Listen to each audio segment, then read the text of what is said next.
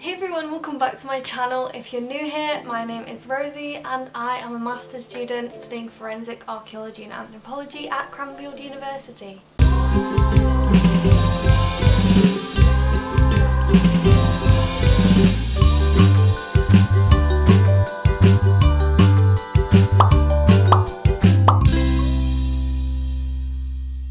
I haven't filmed one of these sit-down videos for such a long time, so first of all, welcome to this weird setup. Even though it's not new, it feels quite strange to be sat talking directly to a camera again.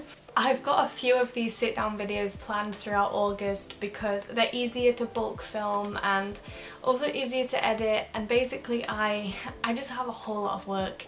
My dissertation's due next month. I'm a bit bogged down with work, which is why also I've not been uploading consistently, but I have really planned in my YouTube uploads this month at least to try and get you at least one a week, preferably two, and teach you as many things as I can teach you, share with you what I can, and you know, just keep in touch basically. So on that note, if you do have anything that you'd like to learn about archaeology, about forensics, if there's a fun YouTube challenge that you want me to try, if there's a particular style of video that you want to see more of, let me know in the comments and I can add them into my plan throughout August and September and, you know, definitely get you what you want to see. So without further ado, let's get on with the video.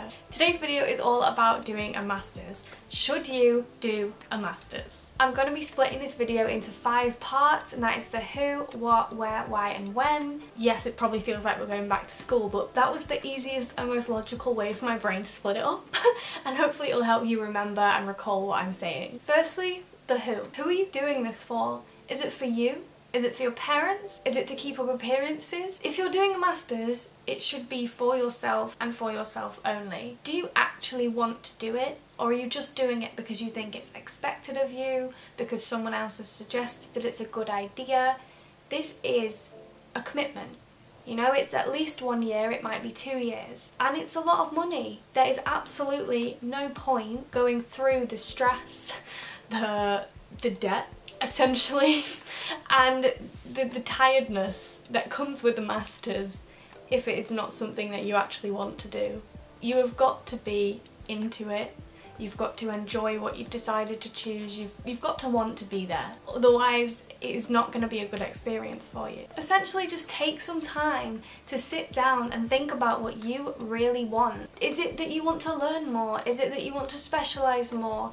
Is it that you just want to keep at university? All of these reasons are fine, as long as they are all for yourself. Which leads us into the what. What subject is it are you going to be doing? Does this subject actually need, you know, a specialist extra year to home in on an area? Do you even need a master's to pursue this subject at all? For me, thinking about the what just equates to, is a master's the right choice for what I want to do? Could you potentially do an apprenticeship or go straight into work and receive the exact same skills as you would in a master's? Or maybe, like I said before, it's the research that you really like.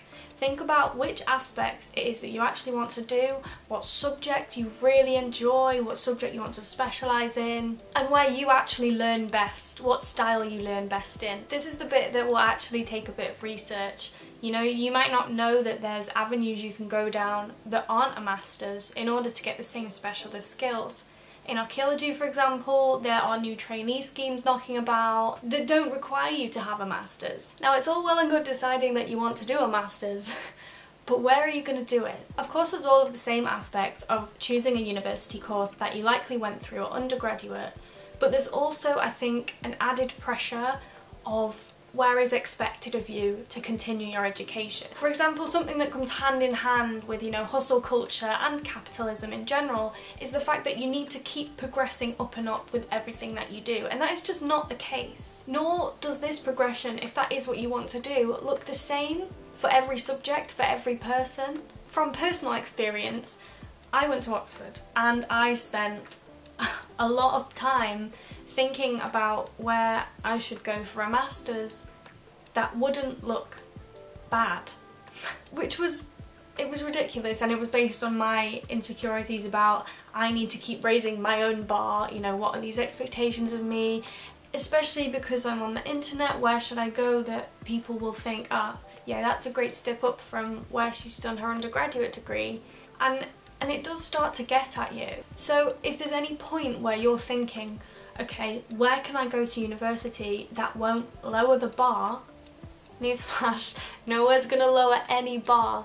Everyone's different, everyone learns different, and a master's is a time to find somewhere that really suits your style of learning, the specific subject that you want, any research that you actually want to go into. This is to home in on a specific area of your subject, and the place that might be the best for that and the best for you, and the university that might be consequently best for your specialism, for your interests, for your learning style, is by no means going to be the same university that is deemed best in the league tables. Take Cranfield for example.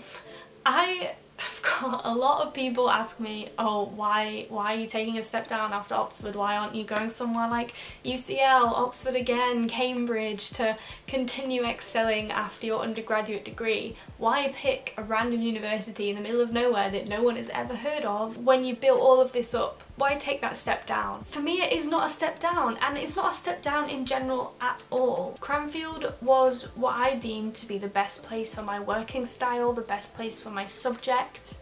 It was the best place in terms of research opportunities for my needs. If you're going to university just to keep up appearances, or just to keep raising that bar that you have made for yourself, or that you perceive other people to have made for you, then is a master's really what you want to do? And that takes you back to the who point. Finding a master's university that is right for you is going to take a lot of searching. You need to look at, you know, the course content lists. Is it actually things that are new to you, or are you just going to pay for stuff you've already learned?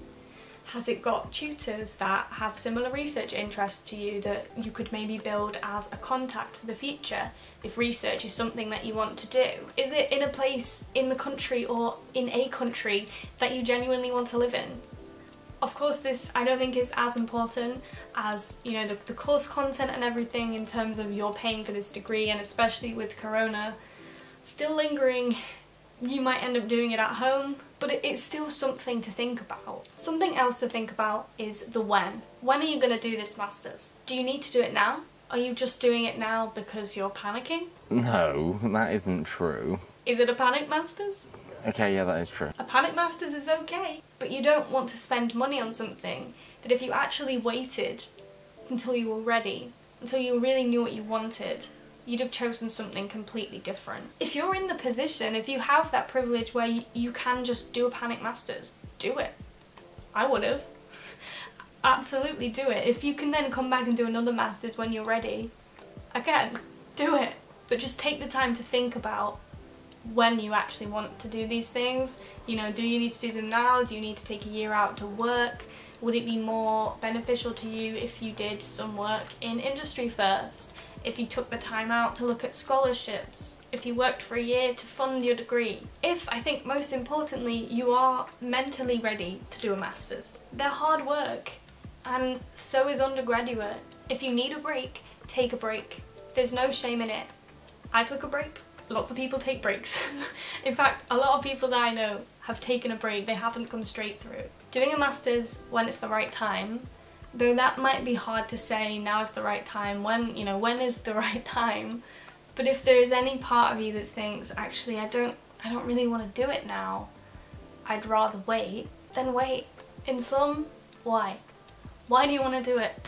Go over all of the points that I've just said and think about all your reasons for and against doing different things, going to different places, you know, different subjects that you like, different specialisms that you like, and think about why it is that you want to do those things. And if at the end of all of this you still want to do a master's, then I think a master's is definitely for you.